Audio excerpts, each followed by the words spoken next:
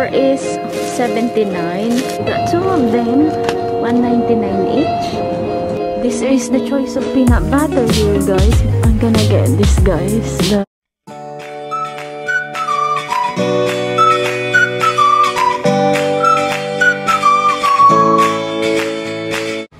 Guys, hubby is making a tomato soup.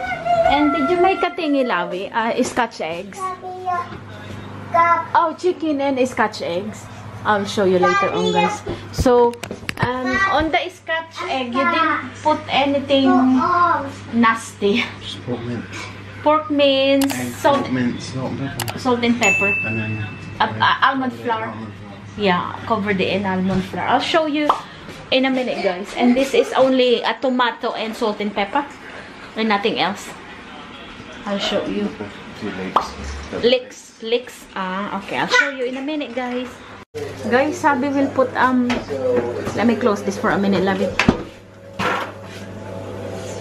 Right, that's the homemade scotch egg. I got salt here as well, Labi, look. I got one in the dining, one in the, so, do you want a pepper as well, Labi?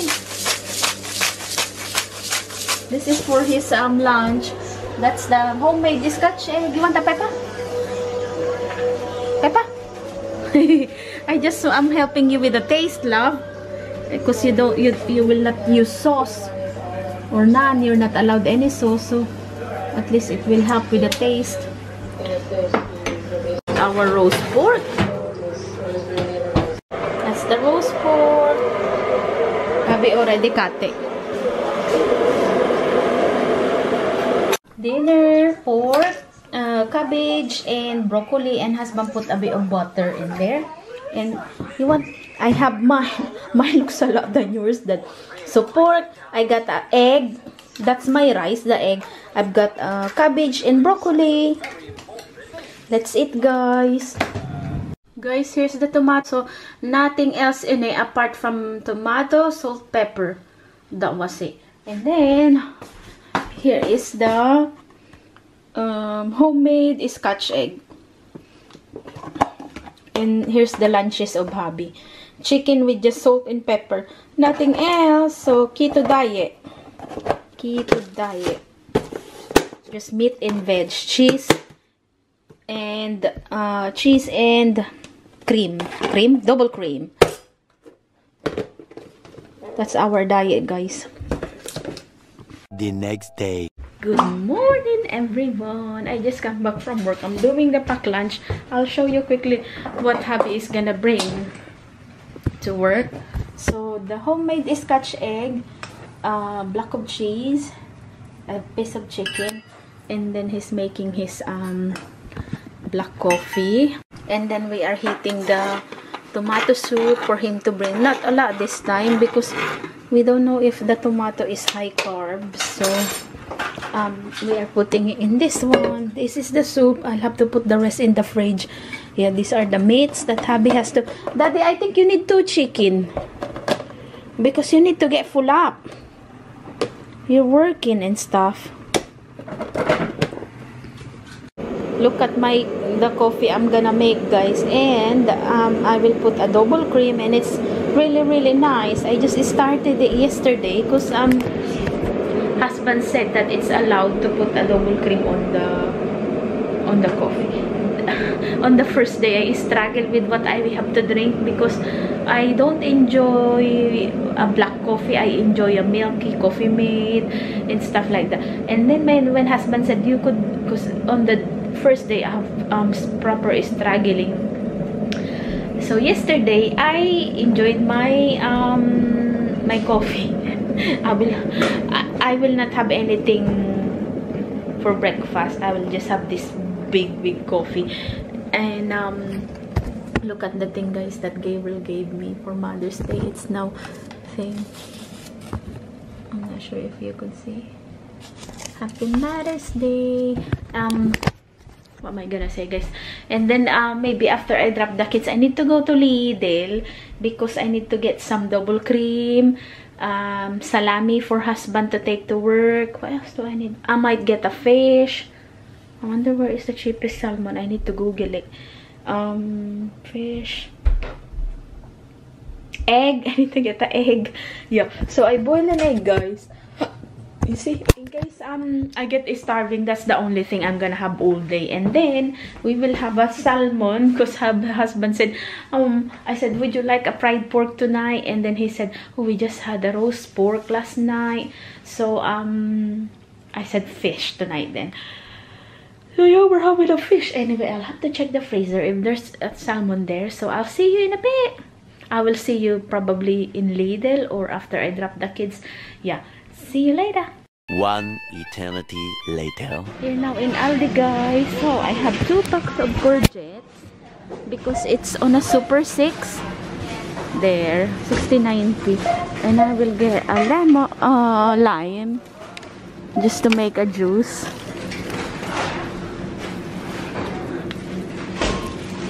So 69p as well, the lime. Get 3. Cauliflower is 79. So I will get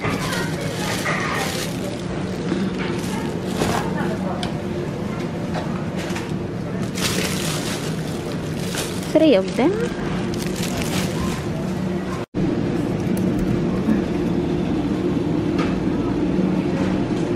Two cucumber, 43p each. So I got 2 of them, 1.99 each. Itong salami, 89p each. 99p for this. 59. 85 turbo.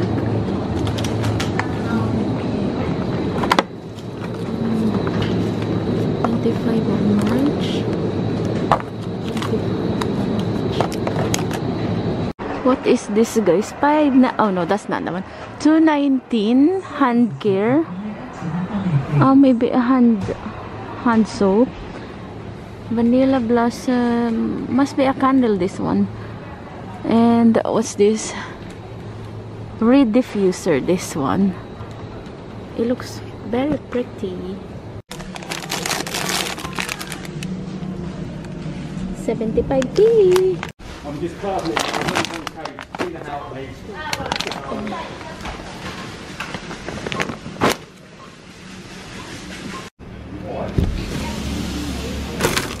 I'm gonna get this haddock. 2.89 is milk.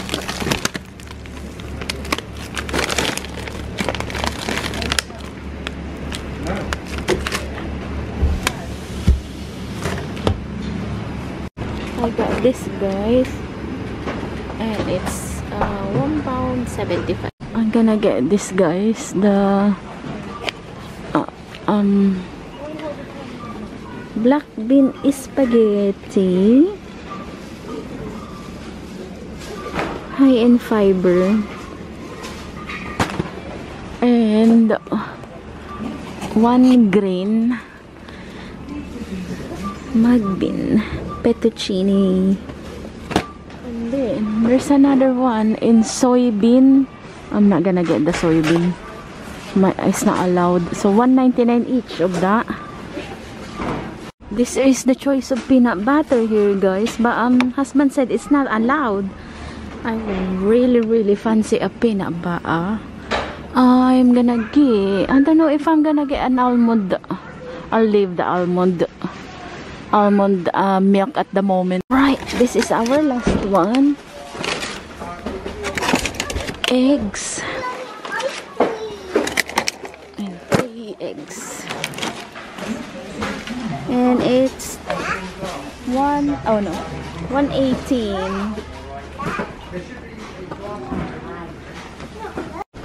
Paying now, guys.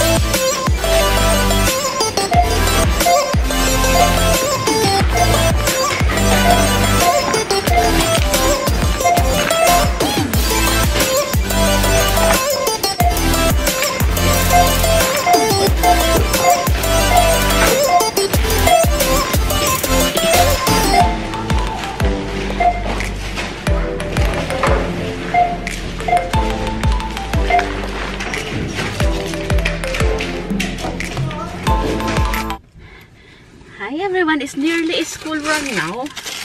But Gabriel will walk home, so I need to be home. So the bill is 33 pounds, 0.11. It's expensive, yeah. And then husband, he spent so much as well over the weekend with our meats, sugar, everything we need at home, like the salami, excuse me, all the vegetable and double cream, cheese. Yeah, he spent quite a lot as well. And the meats are 28 pounds in total. It's all mostly meat. And yeah, because what do you call this one? I think husband is like, I was asking him to have a breakfast, a boiled egg this morning, but he didn't want to. I don't know, he will just have lunch and dinner tonight. So fish for me and him tonight. I took out the salmon for him, and for me is I can't remember what do you call that fish. It's like a sale from the co-op. I gave him the salmon, but it's really good. I am supporting my husband all the way 100% because I want him to reach his goal, and he really proper want a change. So yeah, we are supporting each other. So it doesn't matter if it's expensive, because it's for our health anyway, you know. So yeah, this one I didn't buy anything for the kids because we have all the, you know, food with the breaded. We're not allowed that, like a breaded chicken or fish fingers we have at home. And tonight I think that's why I got the hot dog. I will make them a spaghetti, Filipino spaghetti, the bolognese but Filipino style. I will make them that, and then the normal pasta. Yeah, we're not having, me and hubby will not have a pasta tonight. I will show it to him because I saw it on the Facebook, on the keto group. So I was just always looking there, what are they buying, and I am screenshotting it, and then I'm just copying. So all those beef burgers, the pasta, the sausage, I didn't know that it's all allowed until I saw it on that Facebook group, Keto. Yeah, Keto UK. Yeah, we are on a strict keto, not dirty keto. You could do a dirty keto, lazy keto, and a strict. So me and husband is doing strict. So no, we haven't had any sugar at all, no sugar. But I will we will weigh in a week, and I will vlog it all for you, so you could see how much hubby lost, so you can see how much. So yeah, in a week, and me as well. So yeah, anyway guys, I'll see you at home. It's nearly, Gabriel will be home soon. He's walking, and I might have a boiled egg because I haven't had anything all day apart from the coffee, because I went to sleep and I'm working again tonight. Yeah, I had that big coffee. I will have a water when I get home and make them lime juice. I will top up our lemon juice that hubby made yesterday. So yeah, see you at home. No one wants to show his work. Well done. Wow. Wow. Well done, baby. Okay, guys, so I cut up the courgettes. This is 2 pieces, and I sprinkle a salt, Himalayan salt, and a bit of extra virgin olive oil. You see all those yellow bits, and salt, and then pepper.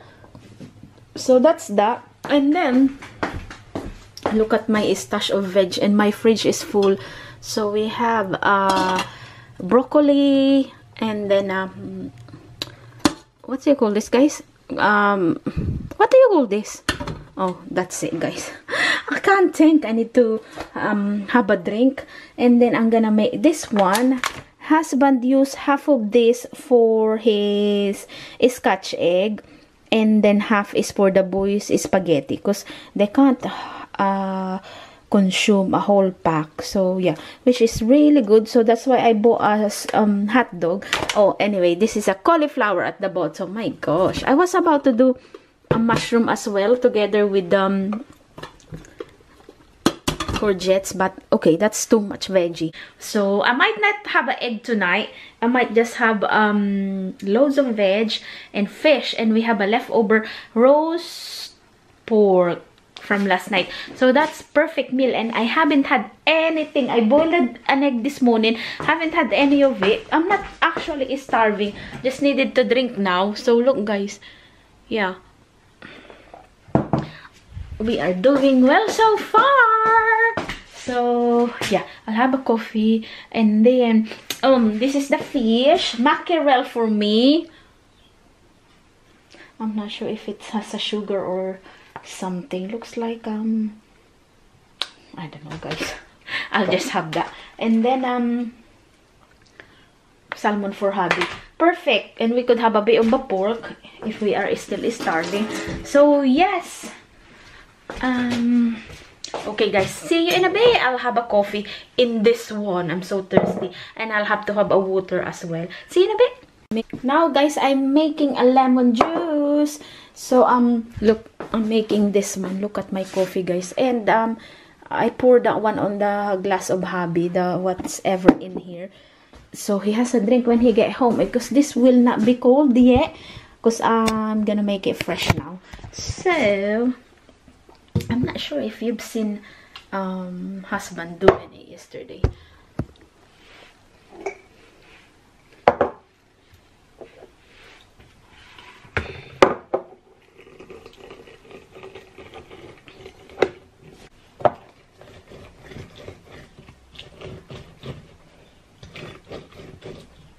This is from Poundland, and it's so good.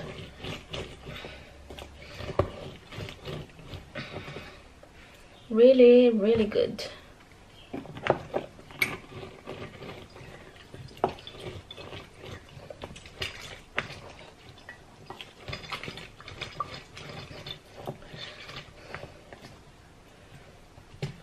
Guys, here it is, 3 lemon. We will put in here. Not a lot, yon. That's whole 3 lemon. And then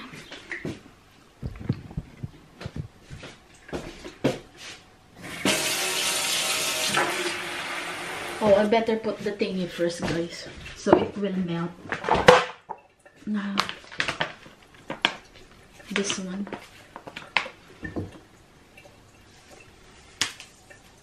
That's enough.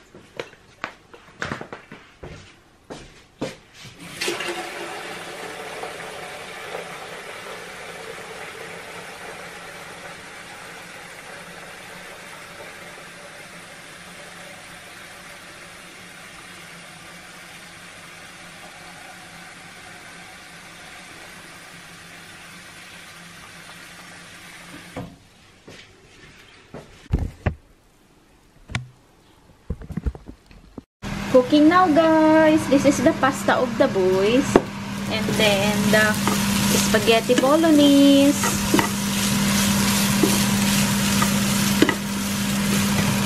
Boys are eating so well, guys. You love it, Noah? Yeah. I did not taste it at all, guys. I have to ask Gable to taste it if it's perfect, and yo. I just estimate everything without tasting, and we're still waiting for hubby. I'm getting tired, guys. Working again until tomorrow night. Hubby's back. Oh, you bought? That's the allowed one. Daddy, I just been shopping. 33 pounds. What's in there? A drink? Did you find a drink that will be... Oh, I will taste the olive because what's this now? Doggies. Cat and dog. What are these? Water. Water. So what I'm gonna do with the salmon is sprinkle of Himalayan salt and this one and pepper. I might put a lemon on top, guys. A slice of lemon. Like that. Here's the salmon. So this is hubby's food.